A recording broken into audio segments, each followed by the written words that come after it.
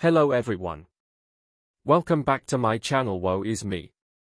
I'm Sunil, and today we're diving into a topic that holds profound significance in the tapestry of faith and history, the Passover. This sermon preached by Vodi Borcham at Kabwata Baptist Church on Sunday, February 26, 2017. I hope this channel blessed in your life. Thank you. Please like and subscribe and share it with everyone. It will help to reach many people around the world. Father, we thank you for the old story of Jesus and his love.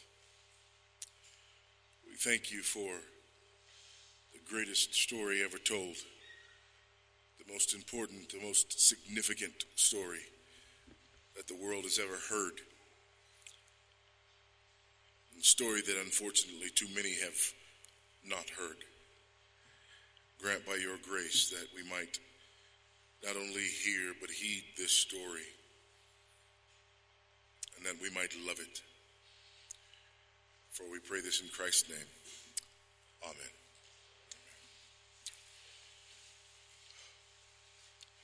Well, as I mentioned this morning, I will have the privilege this year of preaching on over 10 Sundays, and in the mornings we're looking at a series entitled The Way We Think, the whole idea of biblical worldview, and looking at key passages in Genesis 1 through 11 and how they contribute to the building of biblical worldview. In the evenings, we'll be looking at one big story, and the idea of one big story is, although we don't have any recording. Oh, we're good, okay. The idea of the one big story is connecting everything to redemptive history, connecting everything to the old story. And there are two things that come to mind that really brought this home to me. One was a moment when my wife passed by my office years ago and saw me in my office, and I was obviously distraught. And she came in and asked me what was wrong, and I told her that I had just gotten a letter from a Jewish woman who had somehow come across one of my sermons and just felt the need to write me and tell me how much the message had blessed her. And she said, well, that sounds like a good letter, a nice letter. I said, actually, it is a good letter, and it is a nice letter, but it shouldn't be. If a Jewish woman was able to listen to a sermon that I preached on an Old Testament text and not be convicted and scandalized by it, that means I didn't preach the gospel. And so often, that's what we do when we get to the Old Testament. What we do is we preach the story. We preach it like Aesop's fables. And it's not just when we're preaching, it's when we're teaching it to our children.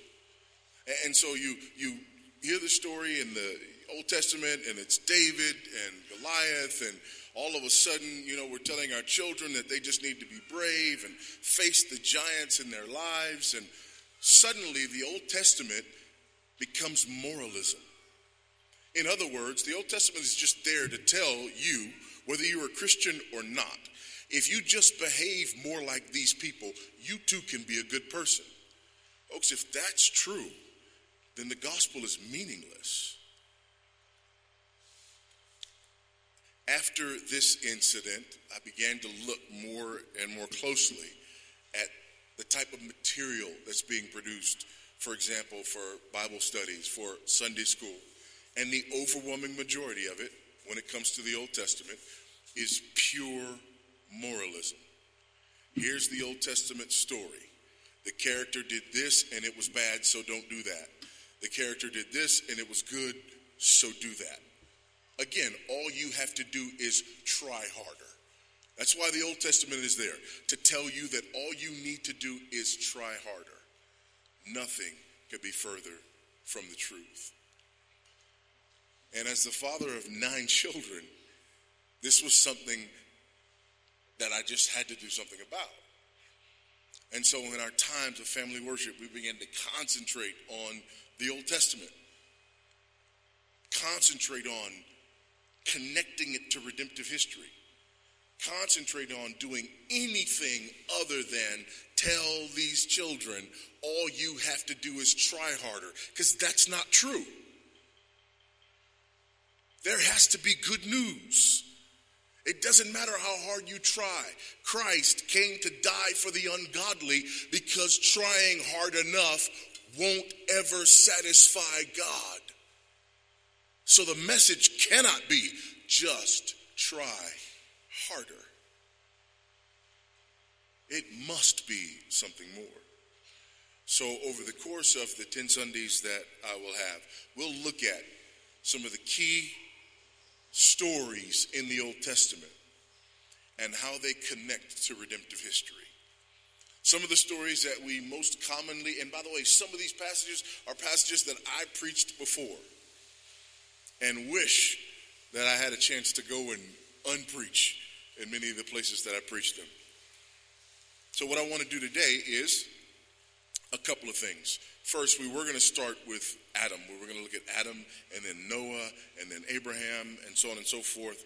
And eventually we would have gotten to Moses. But because it's the Lord's Supper tonight, we're going to look at Moses in Exodus 12, and we're going to look at the Passover. It's one of the easier texts to do this with, so that'll be helpful as well. But what I want to do before that is sort of give you the backdrop for the entire series. Look with me, if you will, in Luke chapter 24. Luke 24.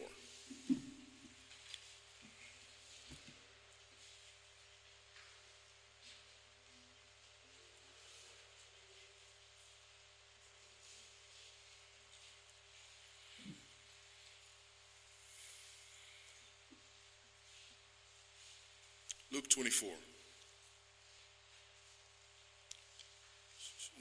This is one of my favorite stories in the Bible. I like those stories that make me laugh, and this is one of them. Beginning in verse 13. This is after the resurrection, Jesus on the road to Emmaus. That very day, two of them were going to a village named Emmaus, about 7 miles from Jerusalem. And they were talking with each other about all these things that had happened. While they were talking and discussing together, Jesus himself drew near and went with them. But their eyes were kept from recognizing him. And he said to them, "What is this conversation that you are holding with each other as you walk?" And they stood still, looking sad. Then one of them, named Cleopas, answered him, "Are you the only visitor to Jerusalem who does not know the things that have happened there in these days?" Now, just pause for a moment here.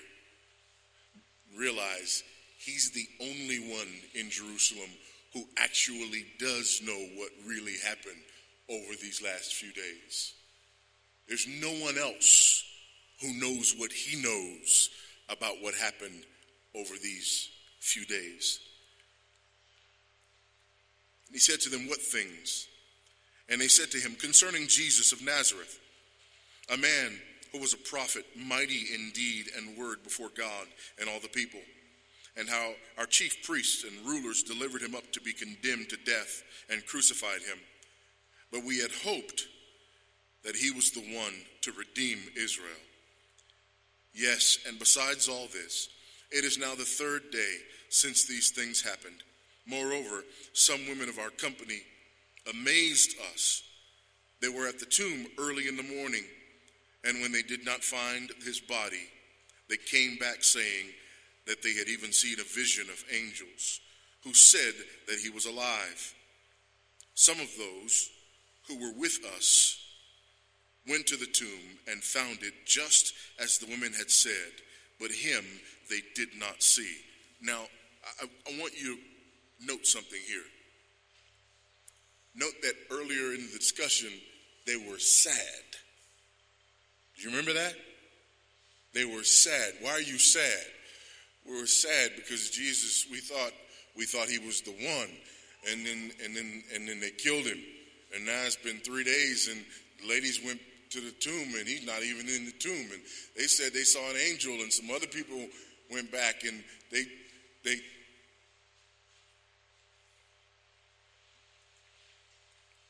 let's read. And he said to them, O foolish ones, and slow of heart to believe all that the prophets have spoken. Was it not necessary that the Christ should suffer these things and enter into his glory? And beginning with Moses and all the prophets, he interpreted to them in all the scriptures the things concerning himself. In other words, Christ preached Christ from the Old Testament and not moralism. He went back to the Old Testament and showed them through Moses and the prophets all the things concerning himself. Folks, Jesus is the interpretive key that unlocks all of the Bible. Now here's what I'm not saying. I'm not saying that we need to allegorize every text in the Old Testament to where, everything, this becomes a picture of Christ and this becomes a type of Christ. And that's not my point. We don't torture the text. I'm also not saying that the stories themselves don't matter. They matter, and all of the historical elements of them matter. But what I am saying is they are only significant to the degree that they are a part of the one big story of God redeeming his people through the person and work of Jesus Christ. With that in mind, let's turn to Exodus chapter 12. Exodus chapter 12, beginning in verse 21. And let's look at this night of redemption. This night that lay at the foundation of what it is that we are about to do in just a few moments.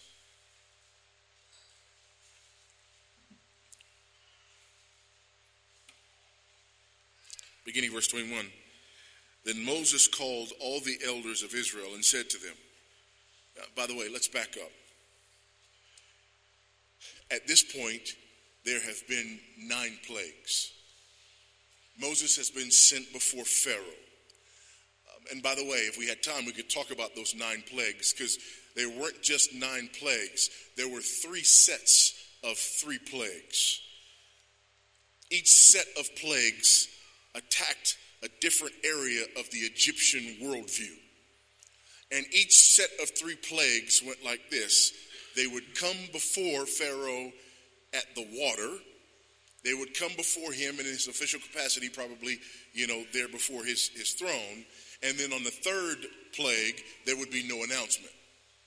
This happens in plague 1, 2, and 3. It happens again in plague 4, 5, and 6. And it happens again in plague 7, 8, and 9. There are 3 sets of 3 plagues. In the middle set of plagues, for example, they are all about setting apart Goshen from the rest of Egypt. In these plagues specifically, God does things to the Egyptians that he spares his people from over in Goshen.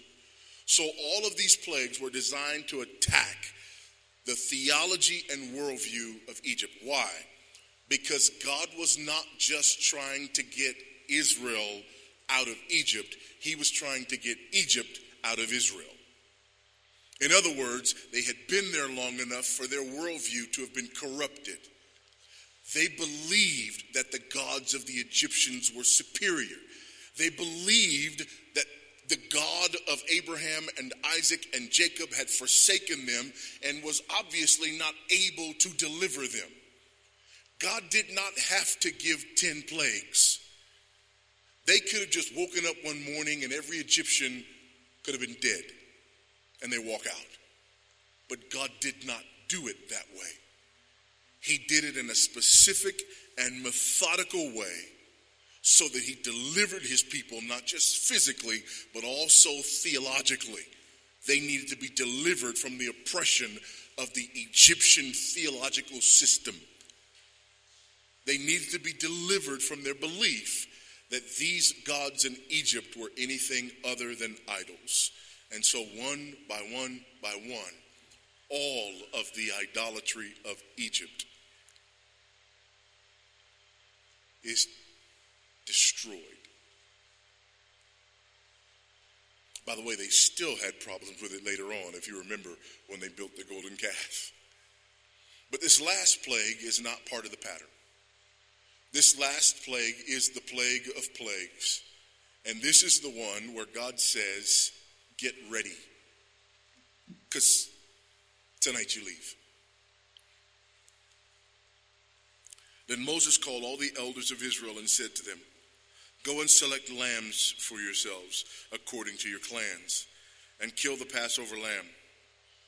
Take a bunch of hyssop and dip it in the blood that is in the basin, and touch the lintel and the two doorposts with the blood that is in the basin. None of you shall go out of the door of his house until the morning, for the Lord will pass through to strike the Egyptians. And when he sees the blood on the lintel and on the two doorposts, the Lord will pass over the door and will not allow the destroyer to enter your house to strike you. And so we see here first detailed instructions. On this night of redemption, this night is marked by detailed instructions, so God's people know exactly what to do.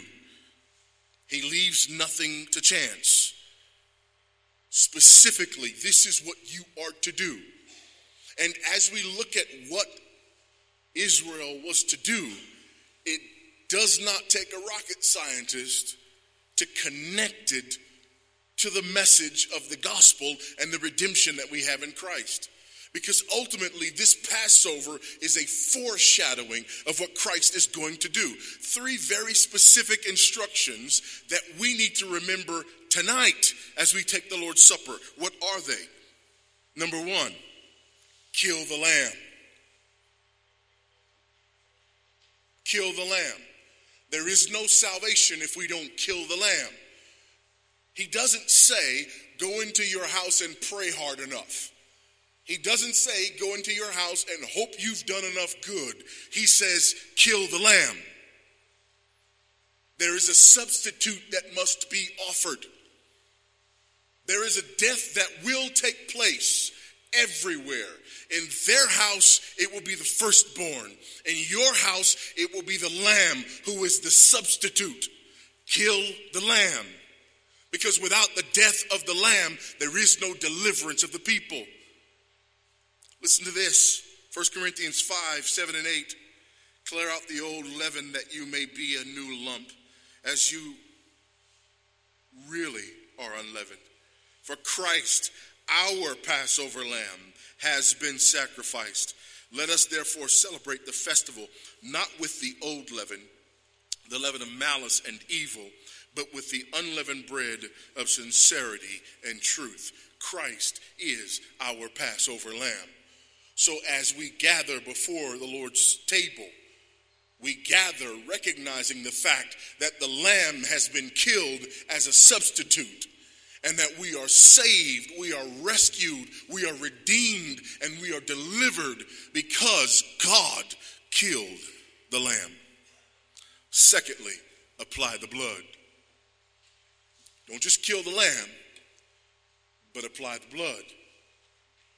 Notice that Moses says, you kill the lamb and you use the hyssop to apply the blood to the doorposts and to the lintels, because it is the blood of the lamb that will keep the death angel away. 1 Peter chapter 1, beginning in verse 13.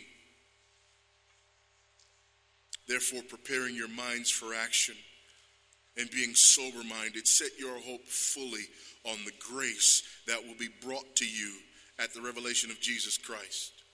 As obedient children, do not be conformed to the passions of your former ignorance, but as he who called you is holy, you also be holy in all your conduct, since it was written, you shall be holy, for I am holy.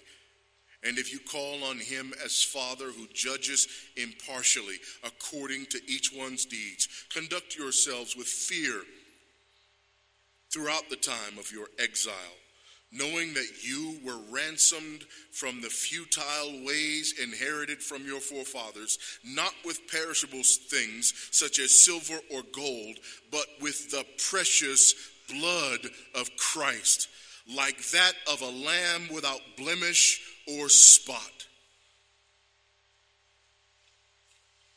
We have redemption in his blood. How many times do we read that in the New Testament? That we are saved through his blood. The lamb is sacrificed, and it is his blood that washes us clean. Over and over again, we are reminded of the blood. There is a fountain filled with blood drawn from Emmanuel's veins, and sinners plunged beneath that flood lose all their guilty stains. The blood of Christ, the sacrificial atoning death, the vicarious death of the Lamb of God who takes away the sin of the world. Kill the lamb and apply the blood. But there is a final instruction. Moses says, stay inside. Kill the lamb. Apply the blood to the door. And stay inside. Don't go out. Keelan Dalish, in their commentary on this passage, writes, the reason for the command not to go out of the door of the house was that in this night of judgment, there would be no safety anywhere except behind the blood-stained door.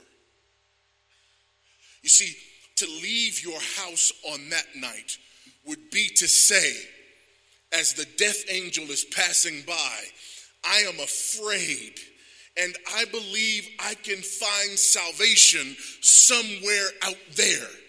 That's the only reason you'd leave the door.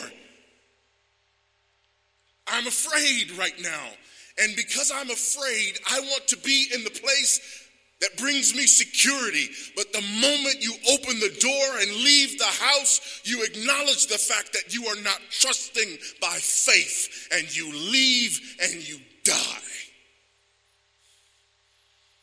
Kill the lamb. Apply the blood and stay inside. Because the blood of the lamb is your only hope. There is salvation in no other. It is Christ and Christ alone. There is no salvation anywhere else. Where are you going to go? If you leave the blood-stained door, where will you run? Where will you hide? Where will you find safety and security? Oh, saints, stay inside. We are often tempted to look elsewhere. Stay inside. Things get difficult and you get scared, and all of a sudden you want to run back to what's familiar. That means you are not trusting in the finished work of Jesus Christ. All of a sudden things are not going according to plan, and you want to add what you used to believe to what you now believe. That means you're not trusting in Jesus Christ. He says, run away from Sodom and Gomorrah, and you look back. And there's a pillar of salt to commemorate your lack of faith. You never believed that Christ was enough. The Lamb has been slain. His blood has been applied. And all those who trust in him stay inside.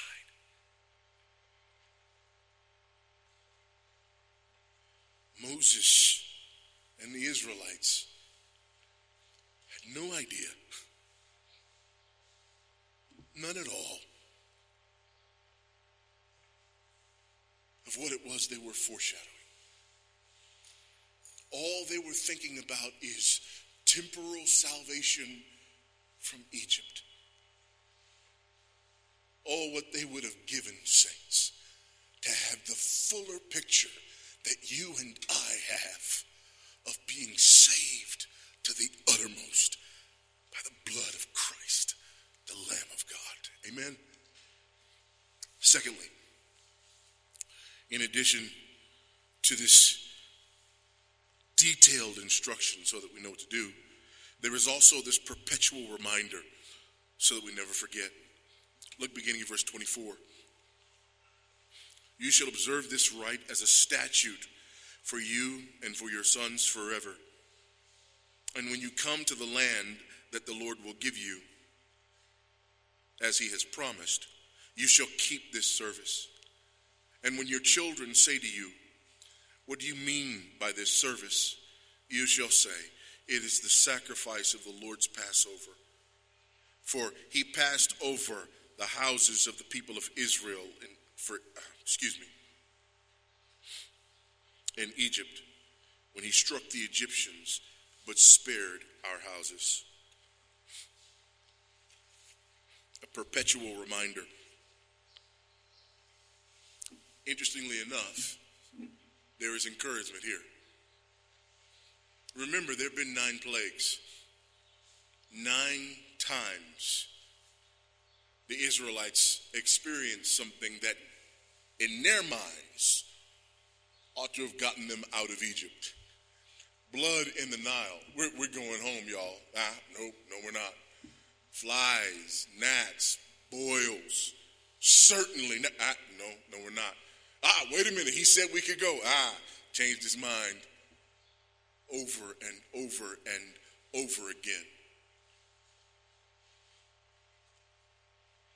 But on this night, God tells them to make plans and preparations for a life outside of Egypt.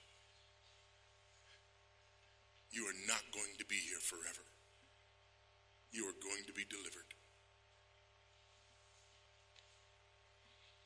And this ritual was to be performed over and over and over again. Why? Every culture has its rituals. In fact, that's one of the things that distinguishes various cultures. And these rituals usually mark things that a culture cannot afford to forget. And for Israel, this was the ritual of rituals, the reminder of reminders. But why was this significant? Imagine something with me, if you will. Imagine that Israel comes out of Egypt, and there is no Passover, and there is no ritual, and there is no sacrificial system. And suddenly, way off in the future, there is the God-man, Jesus, who comes. And he is crucified by the Romans. What does that mean? How is it significant? Why is it to stick in the forefront of our minds? I mean, there are thousands of men who were crucified by the Romans. 2 more crucified with him on that day. Why would it have been significant? The reason it was significant is because year after year, they celebrated the Passover. And year after year, there was a lamb who was slain. And year after year, there was a reminder of the blood that was applied and the people who were delivered. And on top of this was the sacrificial system. And year after year, there's the high holy day and there's the scapegoat.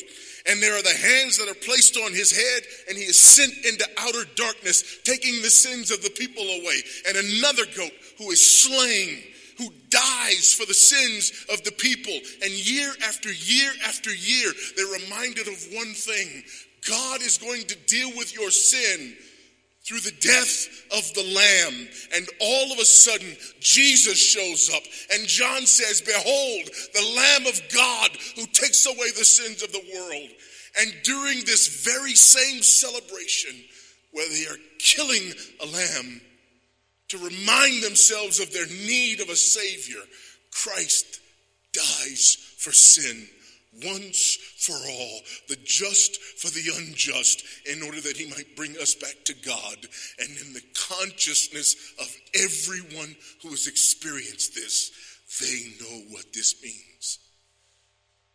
This is what God has been saying year after year and day after day. I know what this means.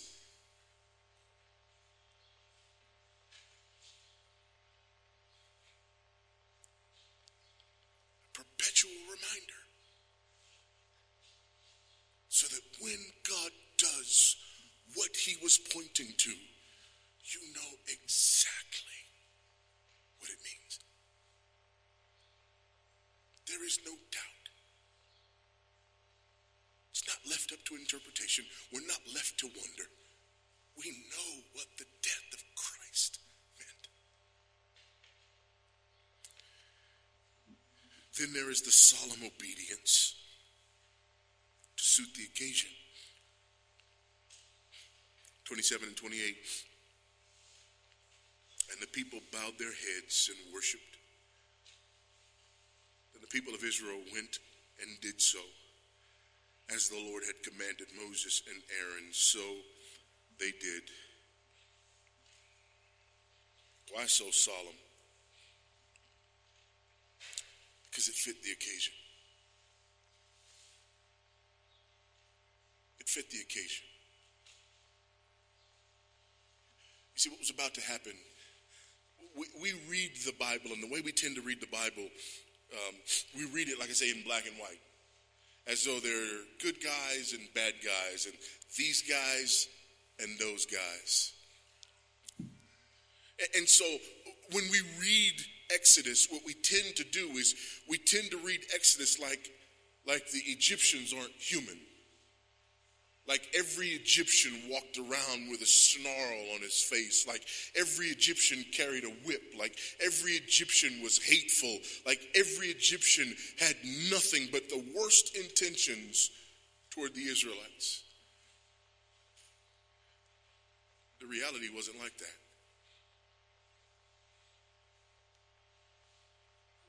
More likely, every Israelite had an Egyptian friend, or two, or three.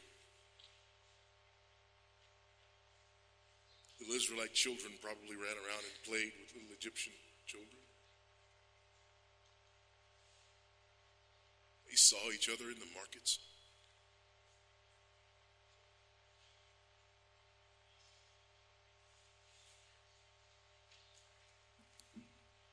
And then, verse 29. At midnight, the Lord struck down all the firstborn in the land of Egypt, from the firstborn of Pharaoh who sat on his throne to the firstborn of the captive who was in the dungeon, and all the firstborn of the livestock. And Pharaoh rose up in the night, he and all his servants and all the Egyptians, and there was a great cry in Egypt, for there was not a house where someone was not dead.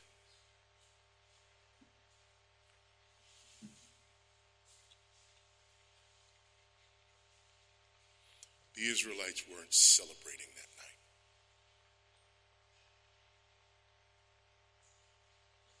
Can you imagine? The lamb has been slain. The blood has been applied to the door. You go into your house. And as you sit there, midnight comes. And you hear the wailing and the groaning of mothers whose children are dying in their arms. Mothers who you know. Children who you know. And it's everywhere. You can't escape it. You can't get away from it. Yes, you want to be free, But nobody wants to experience this.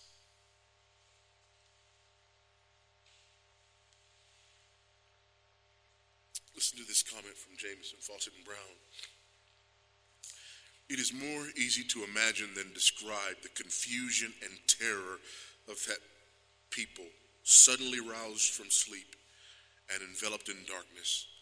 None could assist their neighbor when the groans of the dying and the wild shrieks of mourners were heard everywhere around. The hope of every family was destroyed at a stroke.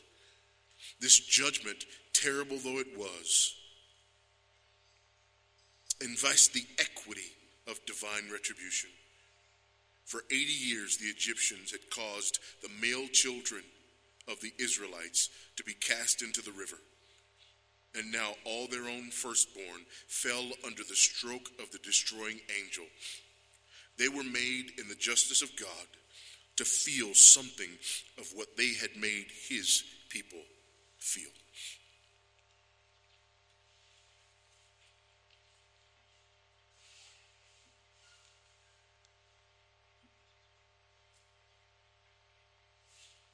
It was justice, but it was horrible.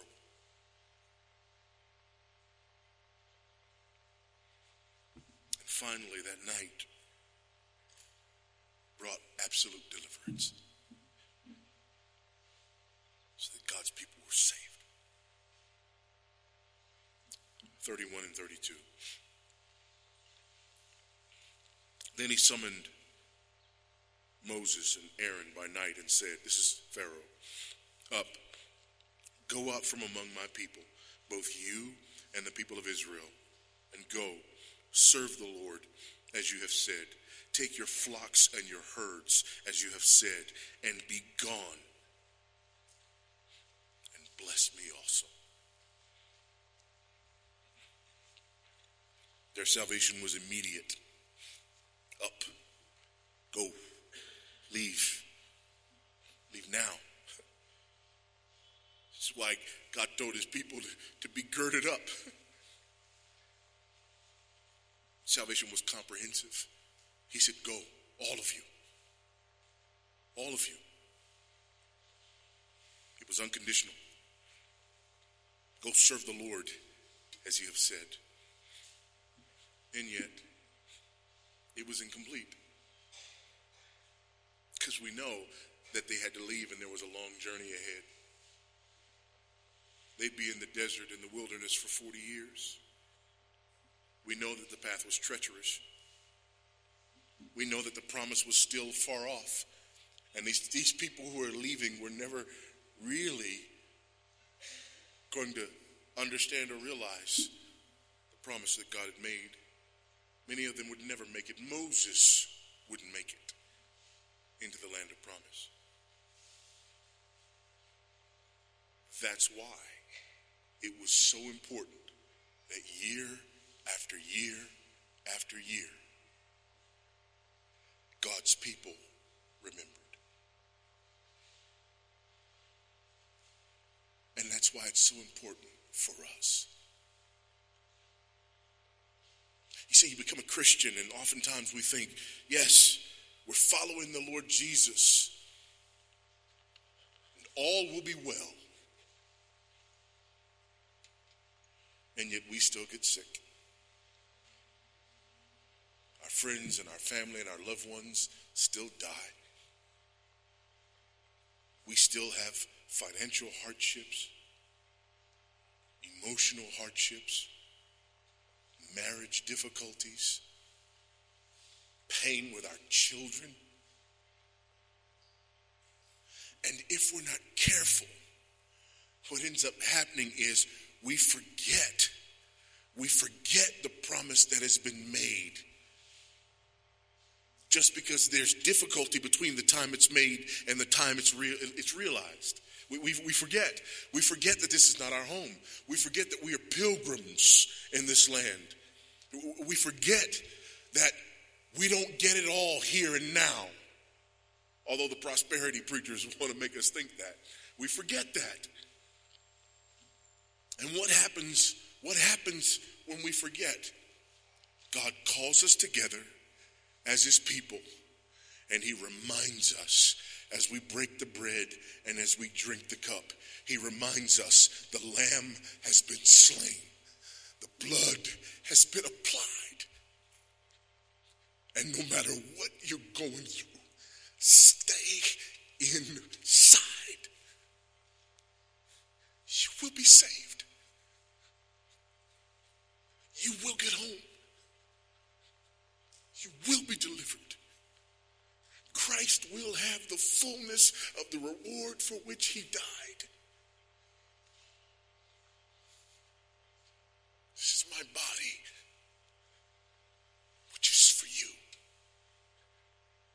Take it. Eat. This is the blood of the new covenant, shed for you. You drink this. And as often as you eat the bread, and as often as you drink the cup, you remember, you remember, you remember, you remember.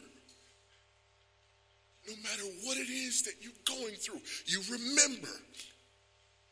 You remember. Whatever it is, it's not bigger than a dead Jesus.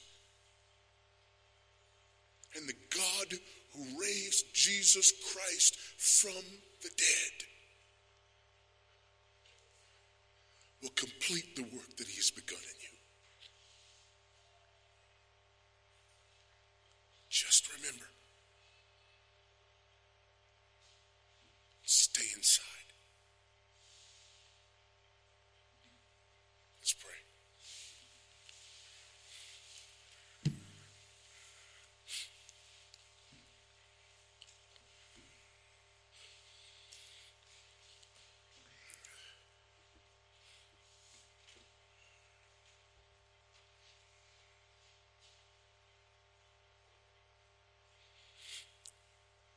Oh God, how we need to be reminded.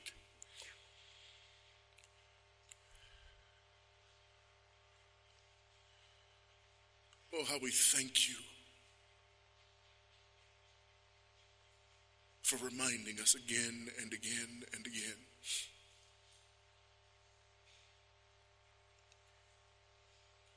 that you did not deliver us, you did not rescue us, you did not save us to leave us and abandon us in the desert. But you who've begun a good work in us,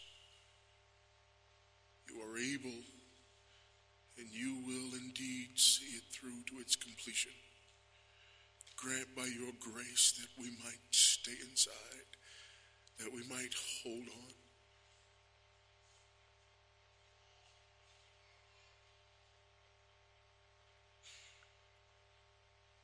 Thank you for reminding us again and again that Christ is sufficient, that his atoning sacrifice is enough.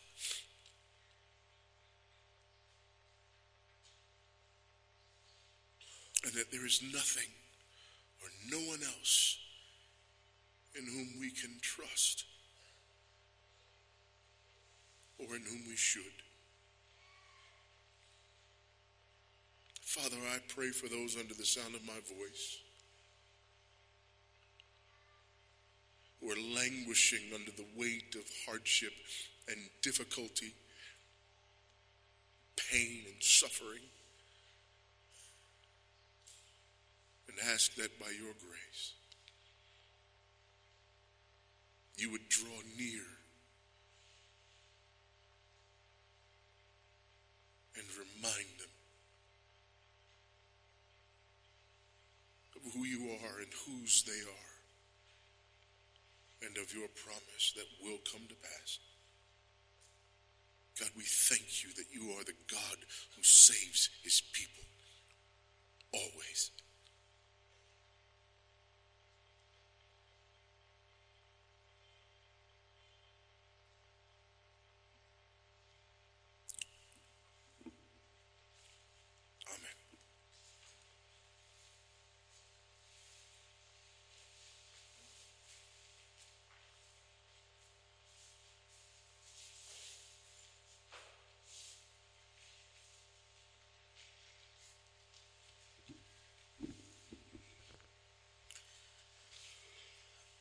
Well, before